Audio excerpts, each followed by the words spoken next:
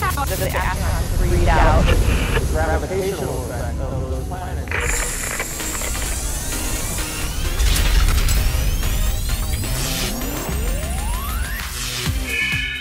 Hi, I'm Matt, and this is NASA Now. Inside the International Space Station, the crew is conducting experiments all the time.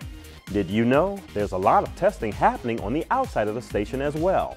Today, our special guest will tell us about MISSE and how the results from this project affect the future of space travel. That's ahead. First, here's what's happening at NASA Now.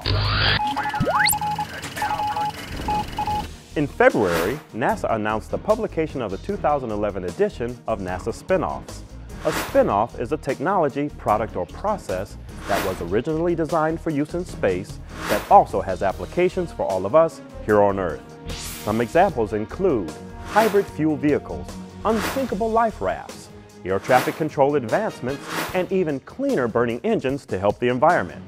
You can find thousands of spinoffs developed by NASA by going to spinoff.nasa.gov.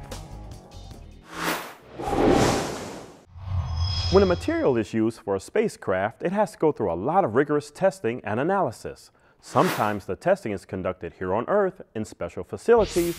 Other times, when we can't effectively simulate the harsh environment of space, the materials are flown 220 miles up to the International Space Station to MISSE. To tell us more about MISSE and how the materials are tested in space is Senior Materials Research Engineer Kim DeGrow at the NASA Glenn Research Center in Cleveland, Ohio. Why materials need to be durable in the space environment is very important. There are many harmful environmental threats that can degrade spacecraft materials. For example, in space there is radiation from the sun, there is thermal extremes, there are micrometeorite and debris impacts, and there's something called atomic oxygen, and that can be very degrading to certain spacecraft materials. And so engineers like myself study how materials survive in the space environment when they're being affected by all these environmental factors.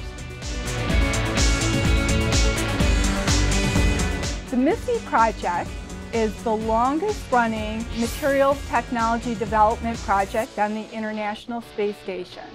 And MISSE stands for the Materials International Space Station Experiment.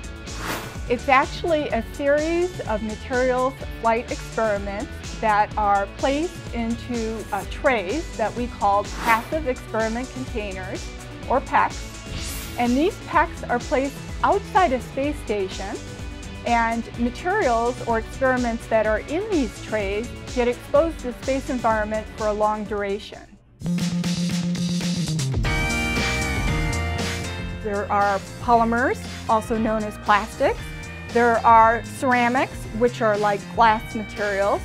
There are composites, and those are mixed materials, so you have polymer and a ceramic together.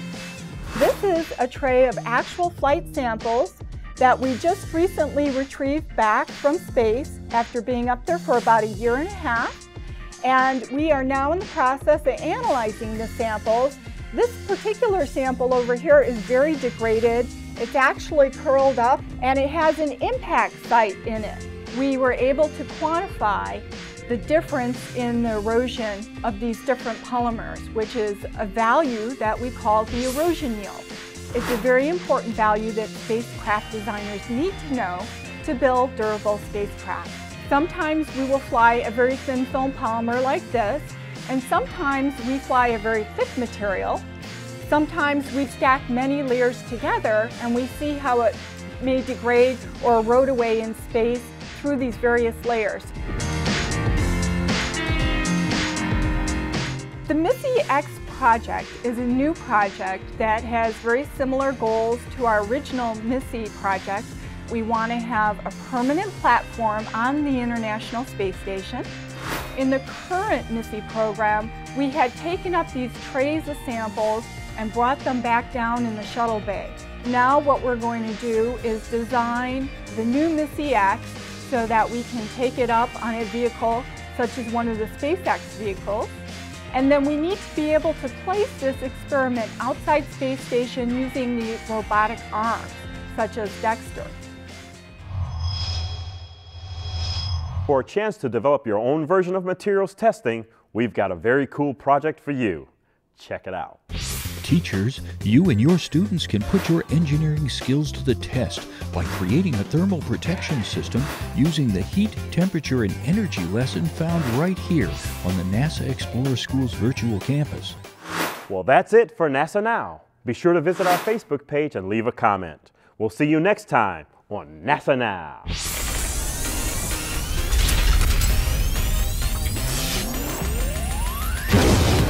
NASA Now comes to you from the virtual campus at NASA Explorer Schools.